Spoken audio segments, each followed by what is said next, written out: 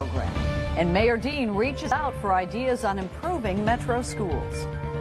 Tonight on Channel 4 News at 6, working for you. Got a story that's pushing your hot button? Go to WSMV.com and tell us about it. On the broadcast tonight, making the case after days of attacks, the president takes on the critics to take back the message on health care. Where was the anger? Safety in the skies. 2 air traffic controllers are suspended after their mid-air collision, and safety officials are arguing over what's got to change. A second chance. Michael Vick, after serving time, is back in the game. Can he turn things around? A final farewell to Eunice Kennedy Shriver, and moving words from her daughter Maria, and unlocking a secret of sleep. Nightly news begins now. From NBC News World Headquarters in New York, this is NBC Nightly News with Brian Williams. Good evening. I'm Ann Curry in for Brian Williams tonight. The president was to squarely take on the anger we've seen in recent weeks over health care reform, flying to a town hall in a conservative part of Montana. The audience, we were told, was not pre-screened, but the meeting was more like a campaign rally than a debate over health care. The president even getting a standing ovation. We have this story covered tonight, beginning with the chief White House correspondent Chuck Todd, now joining us from Belgrade, Montana. Chuck. Good evening, Ann. Well, the president just finished up the first of what are going to be back-to-back town hall meetings here out west. Colorado happens tomorrow. All of this part of an opportunity to try to regain the political momentum in his push for health care reform. President Obama came to the hills of Montana with his entire family in tow for what was billed as a town hall on health care, but at times felt more like a campaign rally. Hello, Montana! And President Obama was reminiscent of candidate Obama at times as he worked the audience. So I need you to keep knocking on doors, talking to your neighbors, spread the facts. The president did take questions from a mostly supportive audience, but not before offering his own media critique of how town halls have been covered this week. TV loves a ruckus. What you haven't seen on TV, and what makes me proud, are the many constructive meetings going on all over the country. Mindful of Tuesday's relatively tame New Hampshire town hall, the president avoided calling on anyone who could easily be viewed as a supporter. So he found Randy Rathie, who was wearing a National Rifle Association shirt. And we keep getting the bull. That's all we get is bull. You can't tell us how you're going to pay for this. You are absolutely right that I can't cover another 46 million people for free. The president went on to reiterate his pledge not to raise taxes on families making $250,000 or less, but also said the wealthy would have to pay more. That's what I said. But I said that for people like myself who make more than that, there's nothing wrong with me paying a little bit more in order to help people who got a little bit less. After the town hall, Rathie, a McCain voter who drove 300 miles across the state to be here, said he wasn't convinced the president could fulfill his promise. I want to tell him and Max Baucus and those people to say, here's where the money is. And I'm afraid where it's coming from is out of us taxpayers' pockets again. Today's town hall was held in an airplane hangar, easily secured from the public. And while the requisite protesters were gathered about a half-mile away, the demonstration never got out of hand. Back at the town hall, Mr. Obama was also challenged by a man who sells individual health insurance. Why is it that you've changed your strategy from talking about health care reform to health insurance reform and decided to vilify the insurance companies? Okay, that's a fair question. My intent is not to vilify insurance companies, right? What I've said is let's work with the existing system. All right, tomorrow, Ann, at another town hall in Grand Junction, Colorado, a conservative part of that state, but the tickets were handed out a little bit differently there. We'll see what kind of reception he gets. Ann? All right, Chuck Todd tonight. Chuck, thanks for reporting. Now, with perspective on today's town hall, we are joined by David Gregory, the moderator of NBC's Meet the Press. David, given the events of today, how important will it be for the president to continue to hold these town halls on health care reforms to counteract the negative publicity of recent weeks? Well, vitally important in this respect, Ann, and that is that the president wants to regain control of the debate. You heard what he said during Chuck's reporting, that in his estimation, cable TV in general, likes the ruckus, just likes the conflict, and is overlooking some of the more constructive engagement, constructive debate going on around the country. The president wants to separate what he would call extremism from the core of the debate, regain control, reassure Americans about what he is trying to do, and keep health care reform on track. Think of the geography as well. He's out in a part of the country with more conservative, moderate Democrats and independent voters. He wants to keep them on board, so he has Democrats supporting him in case he can't get bipartisan reform passed. At the same time, David, at today's rally, there were notably fewer seniors who've been very vocal in their concerns about reform. So does the president have to reassure seniors for his agenda to succeed?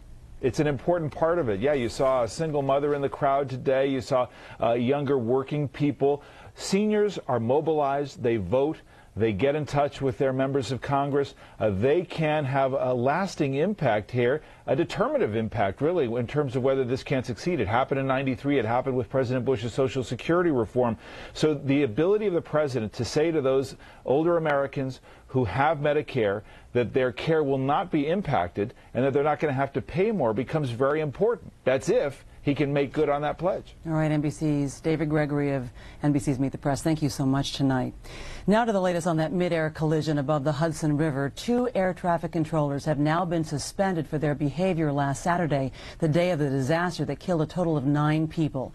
The NTSB says one of the controllers was on a non-business phone call at the time, and a supervisor who was supposed to be there had left to run an errand. NBC's Tom Costello has more tonight on this story from Washington. Hey, Tom, good evening. And it's not at all clear that these particular controllers' actions in any way contributed to this crash. This was happening as the plane was being handed over from a small airport, a regional airport called Teterboro, over to Newark Airport. That pilot may have missed some critical messages about air traffic, but the FAA and the NTSB both say the controllers' actions are very disturbing. The NTSB tells NBC News the Teterboro controller handling air traffic Saturday morning made a non-business related phone call after clearing the pilot of the small plane for departure. The NTSB says the Teterboro controller told the pilot to contact Newark Airport, but failed to advise him of air traffic in the area. A Newark controller did see the traffic, but had not heard from the plane yet. So Newark asked Teterboro's controller, still on the phone, to steer the pilot away. Teterboro tried to radio the pilot twice, but got no response. The pilot never contacted Newark and never responded to Teterboro. Seconds later, this horrific crash caught on home video. In a statement, the FAA said, "We have no reason to believe at this time that these controllers' actions contributed to the accident." But today, the new NTSB chief had a sharp response. It is too early to speculate whether or not ATC was causal in this accident, and it's inappropriate for others to do so. The FAA? Yes. Veteran air traffic controllers insist multitasking is part of the job. Air traffic controllers can never have a bad day. A bad day as an air traffic controller could result in the loss of hundreds of lives. While the FAA and NTSB face off, questions persist about whether the Hudson River airspace is too complicated and too dangerous without air traffic control below 1,100 feet. In the airspace today, pilots were warning each other of their locations. Who's coming up on Chelsea northbound? Yeah, Chelsea northbound traffic 600, but I'm in the midst of a course reversal mid-river. I'll be southbound again. All right, I've got you coming over top of you now.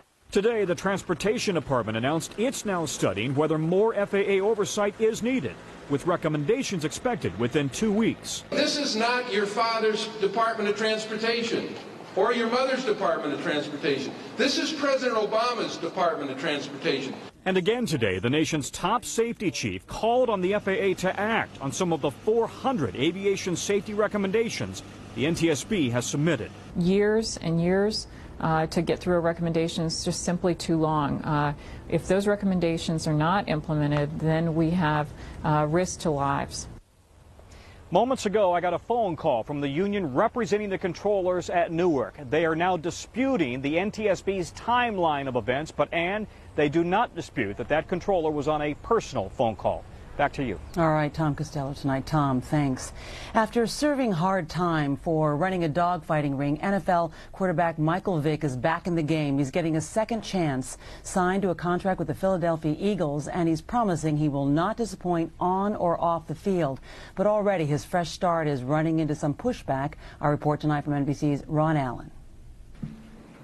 Michael Vick's appearance today as the newest member of the Philadelphia Eagles met with mixed response, most of it negative. I'm appalled by it. He doesn't deserve to be playing at all. What he did was horrible. The local paper warning, hide your dogs, and asking, what are they thinking? A subdued Vick told reporters he was thinking about redemption. I made some mistakes. I've done some terrible things, made a horrible mistake. And now I want to be part of the solution and not the problem. Vick has just finished serving 18 months in federal prison for bankrolling a dogfighting ring that many animals did not survive. His crime sparked angry protests. The NFL suspended him indefinitely, a humiliating fall for a star quarterback who was once the league's highest paid player. I committed, an act that was cruel and it was unethical. It was inhumane and so I understand to a certain degree. But our country is a country of second chances, and I paid my debt to society. But today, some of Vick's most vocal critics are not buying it. I don't think he should have been signed. I think remorse is a process. It's not just words. You come out, you served your time, you go into the community, and you show with deeds that you are truly sorry. Michael Vick has a $1 million contract, but he is still not yet allowed to play in official games. The NFL commissioner will decide when he can take the field with the Eagles several weeks from now, after the regular season begins.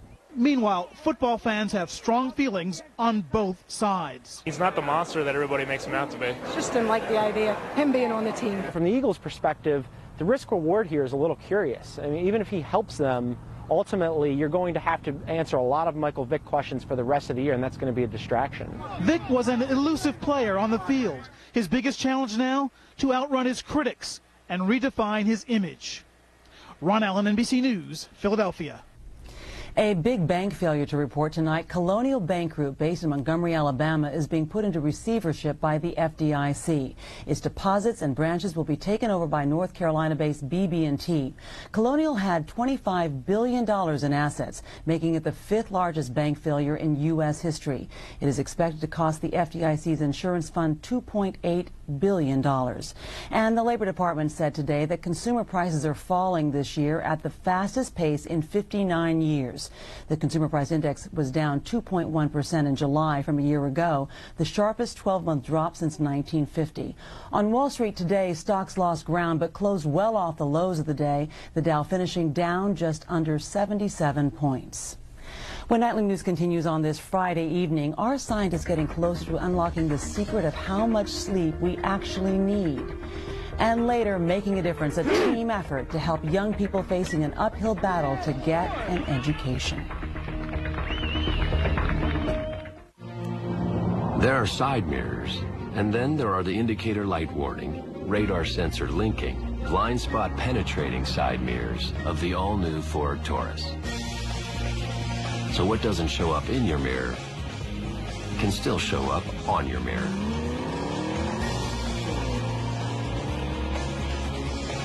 We speak car. We speak innovation.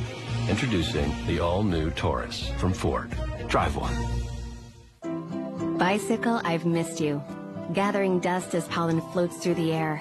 But with the strength of Zyrtec, the fastest 24-hour allergy relief, I promise not to wait as long to go for our ride. With Zyrtec, I can love the air. Discover new seafood creations inspired from around the country. From the Northeast, try our new garlic roasted Maine lobster and crab bake. Or from the South, try our New Orleans wood-grilled shrimp jambalaya. And soon at Red Lobster. When morning comes in the middle of the night,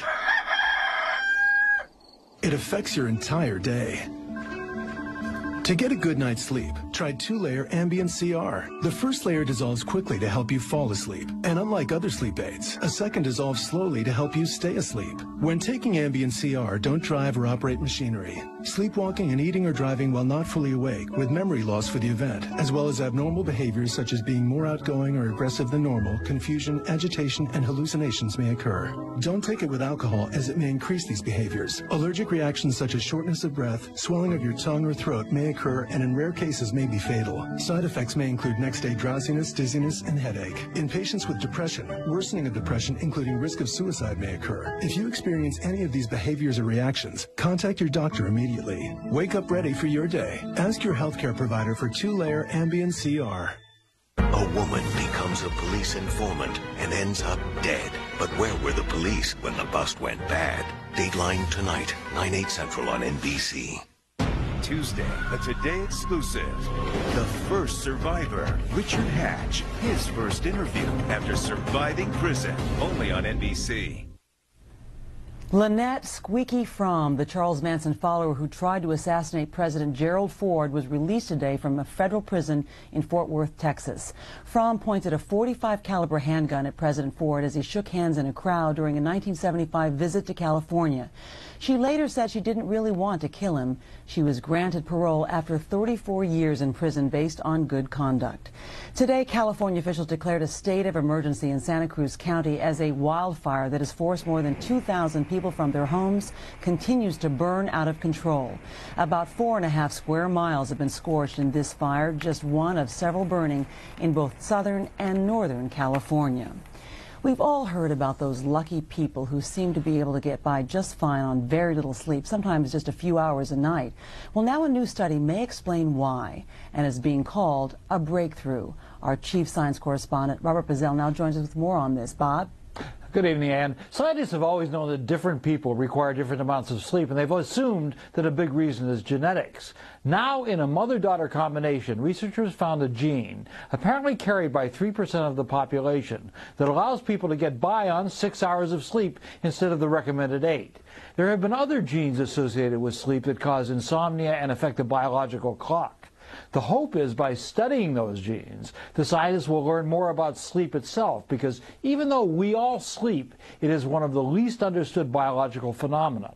Unfortunately, for the foreseeable future, there's no way to get the effects of that 6-hour gene, even though a lot of people would like it, and I would imagine especially you, when you have to get up for the Today Show and still do nightly news. Thanks a lot. Well, hopefully that day will come someday. Bob Bazell, thank you so much. And when we come back, the tributes today for one of the last members of an American political dynasty, the Kennedys.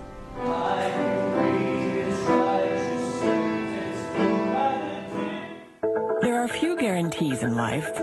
Here's one for your skin that's clinically proven.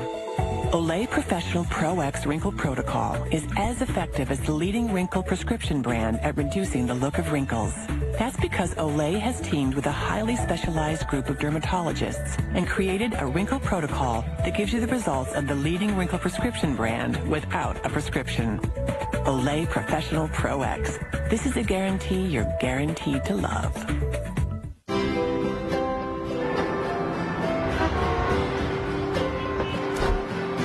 Things that matter to me are worth covering well. So when I'm insuring my car, I'm really covering so much more. With coverage that's smart when I buy it and smarter when I need it. Join the thousands of us getting better auto coverage at a better price under the Travelers umbrella.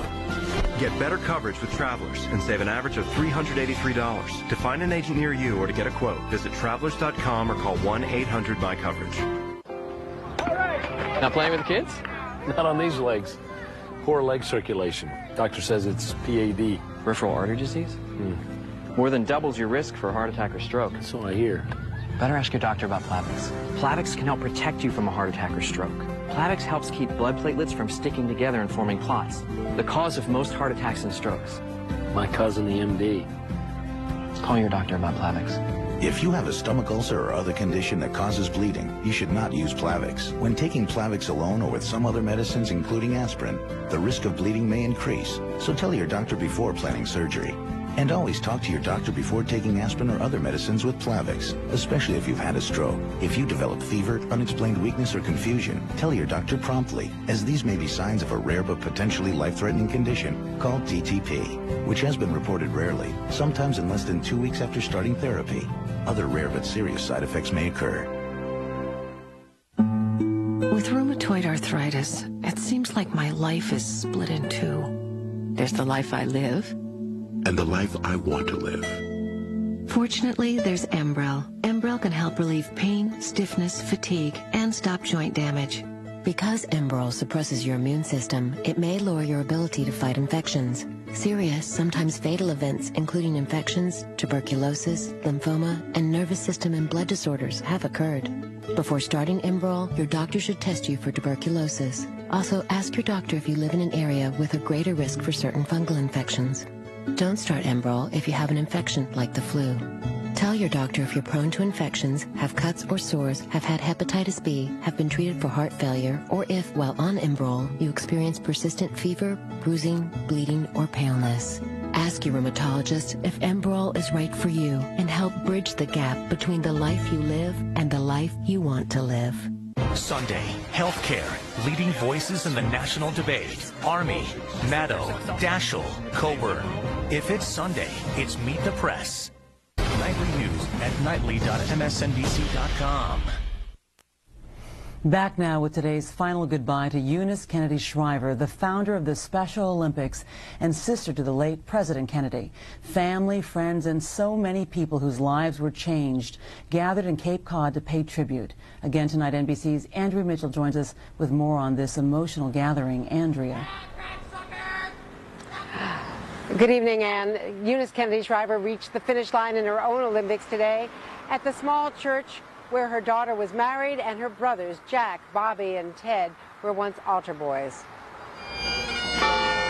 They came from near and far to the Kennedy Family Church in Hyannis to celebrate the life of Eunice Kennedy Shriver.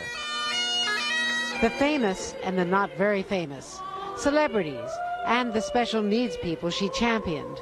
I'll never forget the day that I was sickened in the hospital. A call came, and it was Eunice saying to me, "How do you feel?" And I knew I had a friend. Through sorrow, through pain. She was a fearless warrior for the voiceless and the ultimate role model for her children. To them, she was Mommy, devoted to family and faith, but hardly conventional. Most of the mothers were dressed up and kind of neatly coiffed. Mommy wore men's pants. She smoked Cuban cigars, and she played tackle football. She found time to be a best friend to all her children and 19 grandchildren.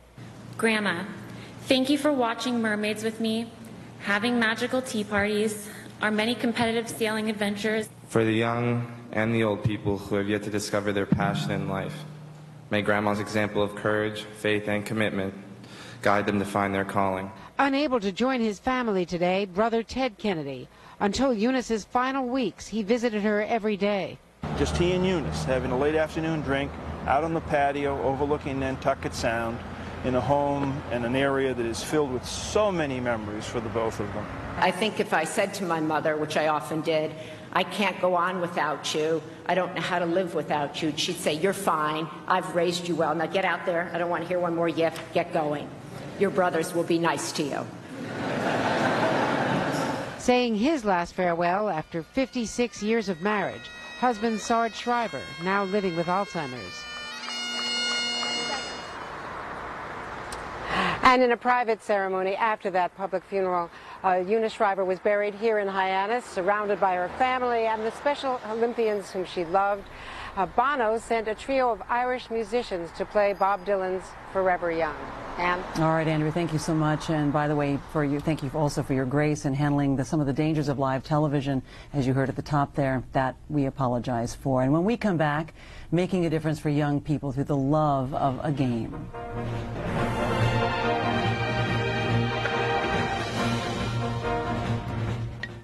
What's your Cialis moment? When she gives me that look. when at last we're alone.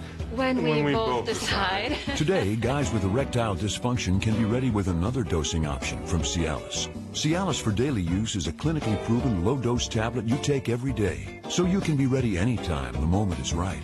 So relax and take your time. Tell your doctor about your medical condition and all medications, and ask if you're healthy enough for sexual activity. Don't take Cialis if you take nitrates for chest pain, as this may cause an unsafe drop in blood pressure. Don't drink alcohol in excess with Cialis. Side effects may include headache, upset stomach, delayed backache, or muscle ache. To avoid long-term injuries, seek immediate medical help for an erection lasting more than 4 hours. If you have any sudden decrease or loss in hearing or vision, stop taking Cialis and call your doctor right away. Today, you have options. Cialis for daily use or 36-hour Cialis. Ask your doctor if Cialis is right for you, so when the moment is right, you can be ready. When people say, hey, Mike, why Ford? Why now? I say brace yourself. That gas guzzler in your driveway just might be a clunker. But don't panic. It could be a good thing. Your Ford and Lincoln Mercury dealers are cash for clunkers specialists. They'll recycle your ride and get you a big fat juicy rebate from Uncle Sam. You can get all the details, charts, graphs, etc. at Ford.com. Why Ford? Why now? Why not? Visit your Ford or Lincoln Mercury dealer. I'm thinking now would be a great time. I don't always let my bladder problems or the worry my pipes might leak compromise what I like to do, like hunting for bargains, not always bathrooms. I take care with Vesicare. Once daily Vesicare can help control your bladder muscle and is proven to reduce frequent sudden urges and leaks day and night. If you have certain stomach or glaucoma problems or trouble emptying your bladder, do not take Vesicare. Tell your doctor right away if you have a serious allergic reaction, severe abdominal pain, or become constipated for 3 or more days. Vesicare may cause blurred vision, so take care while driving or doing unsafe tasks. Common side effects are dry mouth, constipation, and indigestion. You deserve better than to always be compromised by urges and leaks. Ask your doctor today about taking care with Vesicare.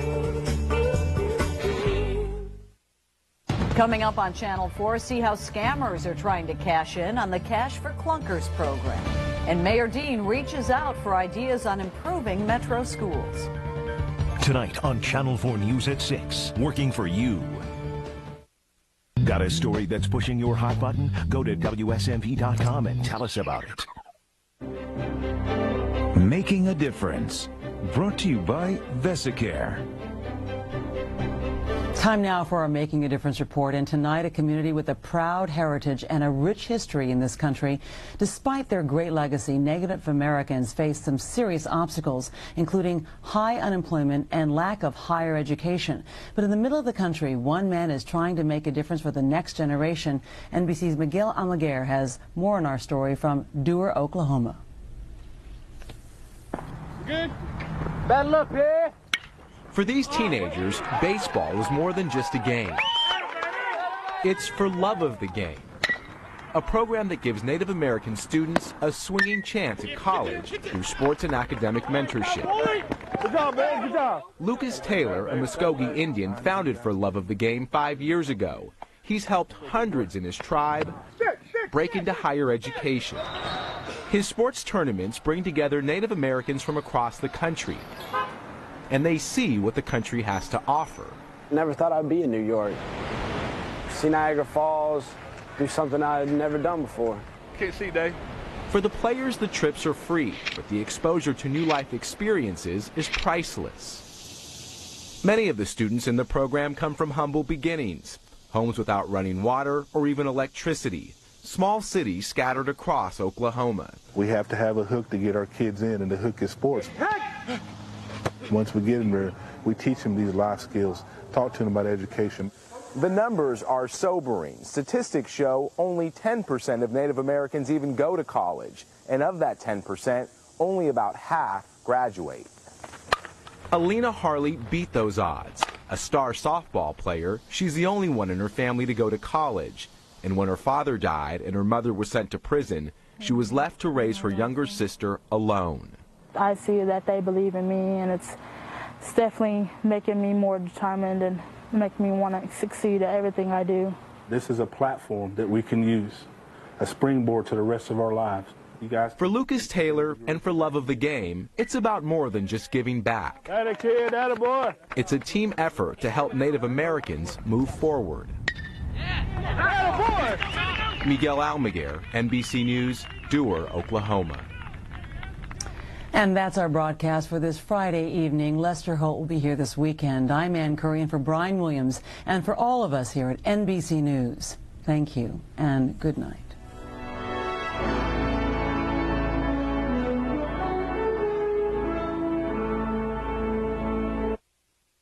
Working for you in high definition, this is Channel 4 News. Good evening and welcome to Channel 4 News at 6. There's a story playing out tonight at Vanderbilt Hospital that has faith and medicine at odds. A young man who just graduated high school and was supposed to head off to college tomorrow is the focus of hundreds of prayers. Doctors have all but given up hope, but his church family, where his own father is pastor, believes a miracle can happen. Channel 4's Deanna Lambert joins us now with this story. Well, Josiah Berger is on life support at Vanderbilt tonight, and although doctors gave him a pessimistic report yesterday, his family and hundreds of others who know him aren't giving up hope that God can still work a miracle. He was always the life of everything. Like, he was so much fun to be around. He was always positive. He never had a negative word to say about anyone.